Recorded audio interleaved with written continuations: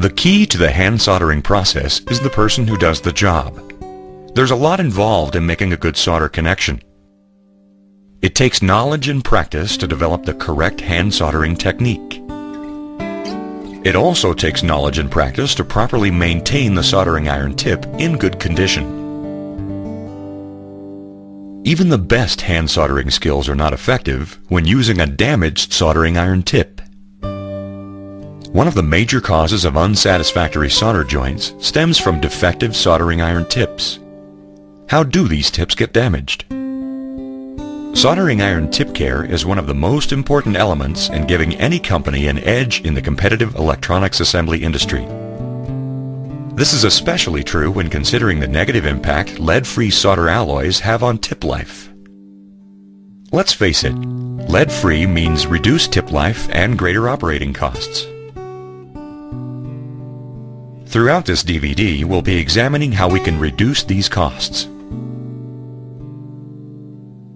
There are a number of factors that influence how long a soldering iron tip remains in good condition. For example, there is operator technique, the type and quality of the solder, the type of flux used, and the soldering application. In this video, we'll be discussing the causes of tip failure, and we'll provide guidelines on how you can increase soldering iron tip life. Extended tip life will result in more reliable solder connections and less expense for your company. With the average cost of soldering iron tips starting at around $10 and ending in excess of $100 per tip, you can see why it's important to keep tips in good condition. Soldering iron tip life has always been a difficult problem, but has been made worse by the transition to lead-free soldering. One of the biggest complaints about soldering with a lead-free alloy is the negative effect it has on tip life. This is primarily due to the high tin content found in lead-free solders. For example, eutectic solder contains 63% tin and 37% lead. In contrast, the tin-silver-copper solder common to lead-free hand soldering consists of 96.5% tin, 3% silver, and 0.5% copper. Tin is a very aggressive metal. At the 96.5% concentration, it will eventually eat through the plating on the tip of the soldering iron, reducing the life of the tip. That's because as the tin dissolves the plating, the tip becomes pitted and eventually cannot hold the solder. This phenomenon is similar to when a soldering iron tip becomes oxidized and will no longer hold the solder or transfer the necessary heat. To better understand the problem, let's look more closely at soldering iron tips. In general, soldering iron tips are similar in composition with the exception of the heating method or element. The tip is made of copper with a plating of iron. The sides of the tip usually have additional nickel plating followed by chrome. The chrome prevents solder from wicking up away from the working area of the tip. The soldering iron tip manufacturers then apply a coating of solder to the tip. There are many factors that will affect tip life, in particular, plating failure of the iron coating. The increased tin content of lead-free solders, along with the more aggressive nature of the lead-free fluxes, may cause a plating failure to occur more rapidly. Most tip manufacturers have now increased the iron plating thickness in the hope that this will prolong tip life with the more aggressive high tin content of the lead-free solders. Some people ask, why not plate it with really thick iron? The reason is that if the iron plating is too thick, the tip performance is degraded. In particular, this can affect the heat response time. In addition to the increased iron plating, the final solder coating of the tip is accomplished with lead-free solder. This tip will then be acceptable for use in either a tin lead process or a lead-free process. The tin in both the tin lead solder and the lead-free solder will form intermetallics with many other metals. This formation of tin intermetallics allows the solder to stick to the surface being soldered, which is referred to as wetting. This means that the tin in the solder is mixing with other metals, in particular the iron plating on the tip that protects the copper core. Every time the solder is wiped from the tip, it takes a little bit of the iron plating with it. Eventually, it will remove enough iron plating to expose the copper that is underneath it.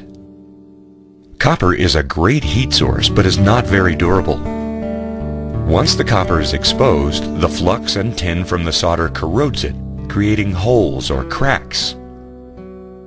These holes and cracks can weaken the tip so much that the tip may just snap off.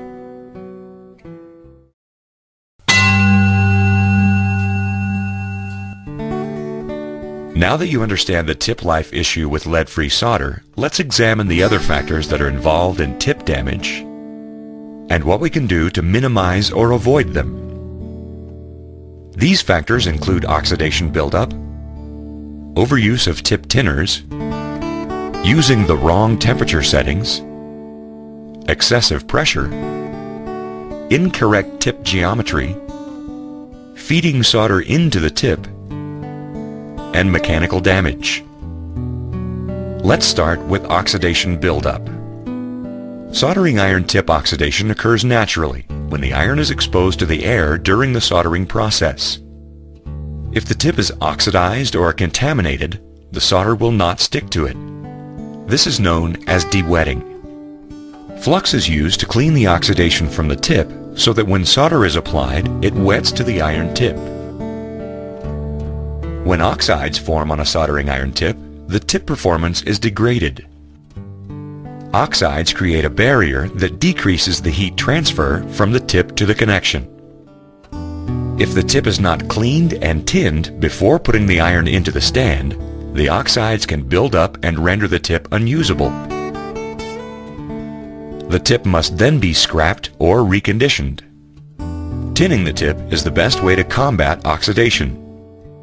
The tinning process begins with the application of solder onto the working surface of the hot soldering iron tip. The solder coats the tip, forming a barrier that prevents oxygen from reacting with the tip. The flux in RMA cord solder improves this tinning process by breaking down any oxides already present on the tip and allowing oxides to float to the surface of the solder. Because of the reduced solids and lower activity of low-residue flux cord solder, it is not as effective at tinning the tip as other types of flux cord solder. Since tips are now more prone to oxidation, proper tip maintenance is more important than ever. Proper tip maintenance involves one of two methods, either wiping the tip on a slightly damp sulfur-free sponge or dabbing it on a brass pad made specifically for hand soldering. After wiping the tip, always apply a fresh coating of solder to the tip before placing the iron in the holder. The way you store soldering irons when out of use is also important. You'll need to either turn the power off to the iron or to use a temperature control technology that will reduce the tip temperature while the iron is not actually being used for soldering. An example of this type of technology is the tip holder. Some tip holders will automatically drop the temperature to 300 degrees Fahrenheit or about 149 degrees Celsius, well below the melting temperature of solder. Remember that solder becomes liquid at about 220 degrees C for lead-free and 183 degrees C for tin lead. Specific types of tip holders are made by the soldering iron manufacturers for individual models of soldering irons. By turning the heat down automatically when you're not using the iron, the solder on the tip will solidify and will not eat away at the tip. Whenever a tip has a heavy oxide buildup, normal cleaning and tinning won't work. As we stated earlier, the tip will need to be scrapped or reconditioned. There are several methods of reconditioning an abused tip. One method is to utilize a tip scrubber. This method uses an abrasive material to remove oxides and any other buildup from the tip. Another method is to use a tip tinner, usually a mixture of solder alloy and flux, to recondition the tip. A less abrasive technique is to apply flux to the tip, then dip it into a molten solder pot. The best method of reconditioning the tip is to never let it degrade. Don't rely on frequent reconditioning to overcome poor maintenance habits. The surface of a tip is plated, and excessive use of reconditioning materials will degrade the plating and reduce the tip life. And never use sandpaper or an excessive amount of flux to remove the oxidation. This will remove the plating along with the oxidation.